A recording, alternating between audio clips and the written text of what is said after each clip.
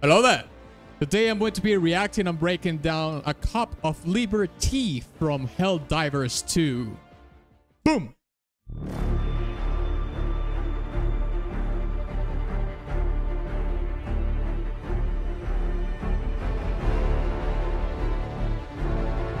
It's building up really fast.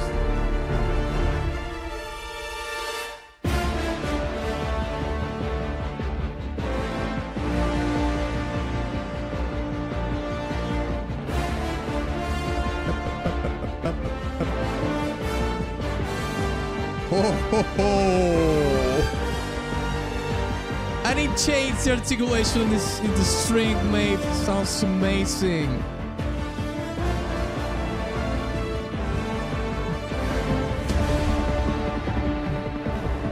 Oh, wow.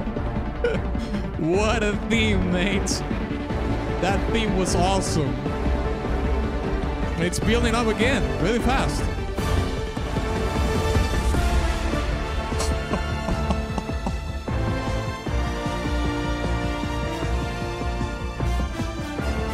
And it's doing a variation now.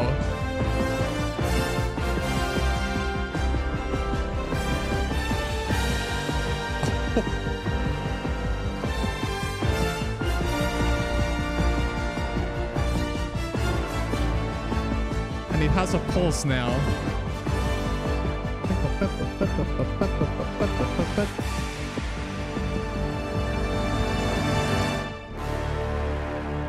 Oh yeah.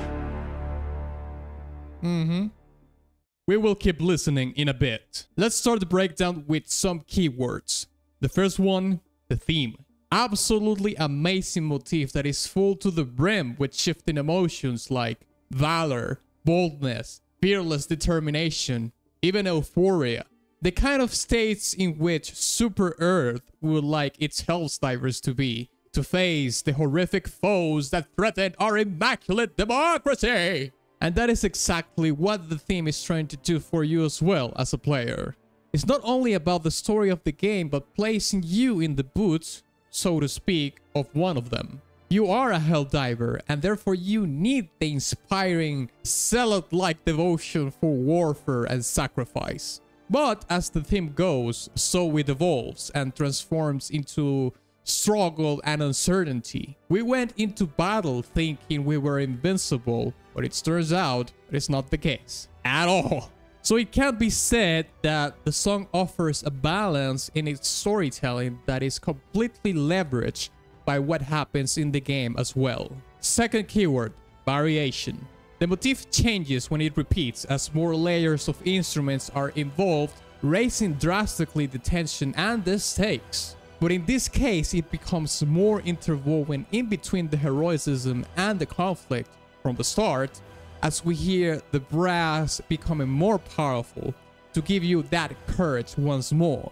But the strings right on top already are fighting that premise with its tragic sound, maybe as a prelude of what's coming.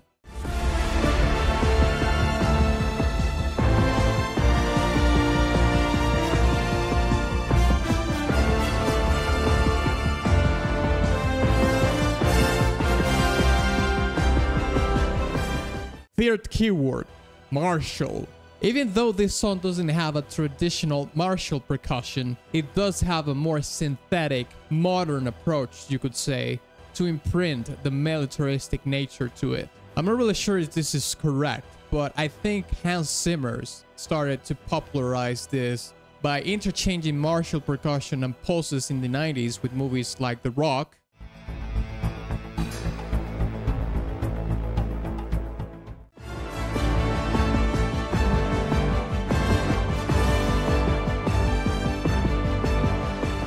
which brings the best of both worlds.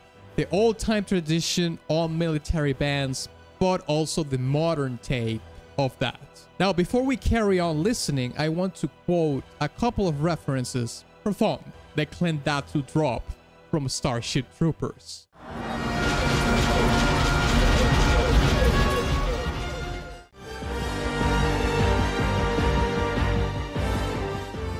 So awesome.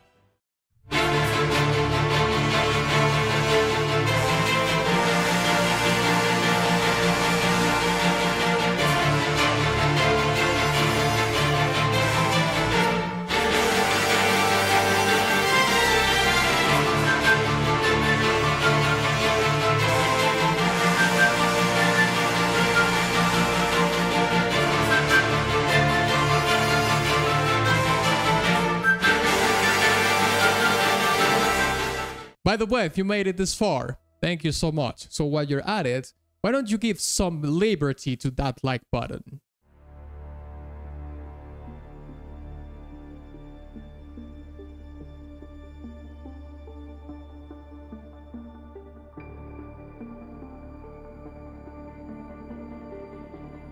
This reminds me so much of Mass Effect 2.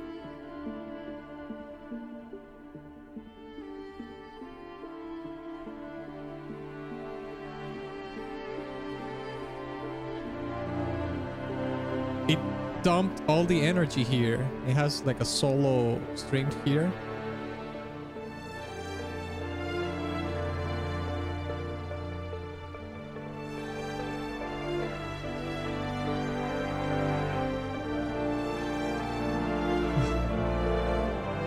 And now it's all the string ensemble doing it. Oh, no, this is too good.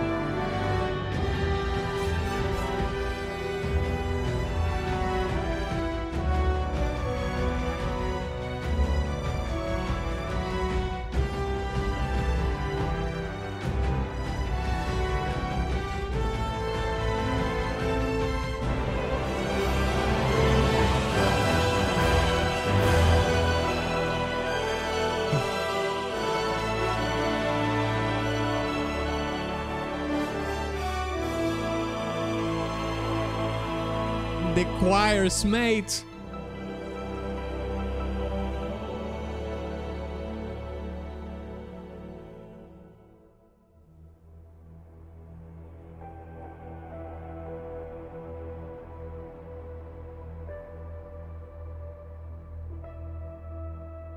And doing the theme at the end, mate, that was so cool.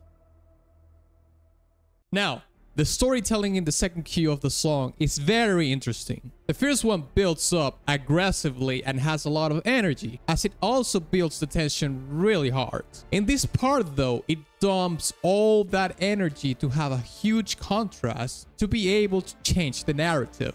It feels to me like we have had this huge battle and now we are in the aftermath of that, where we see the landscape of destruction, death, and carnage.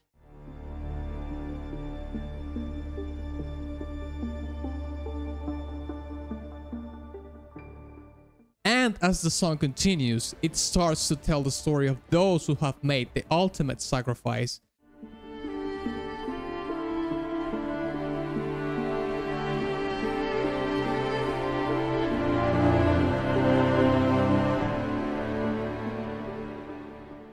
But also those who come forth in their place to carry on the fight for liberty. And as so is told, a renewed sense of hope burst into.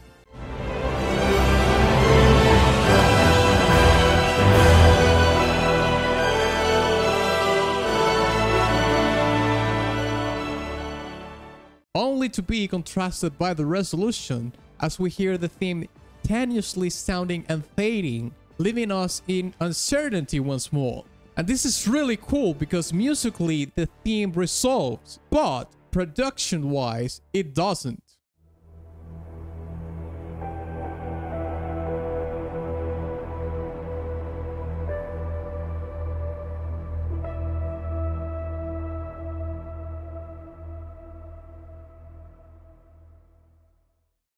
And so we have an overarching back and forth, a cycle and Ouroboros where Helldivers are destined to fight and die. But as they die, more come to wage war, and so on and so forth, for Aeon's end. Which is where I come with another banger reference, the Imperial Guard from Warhammer 40k.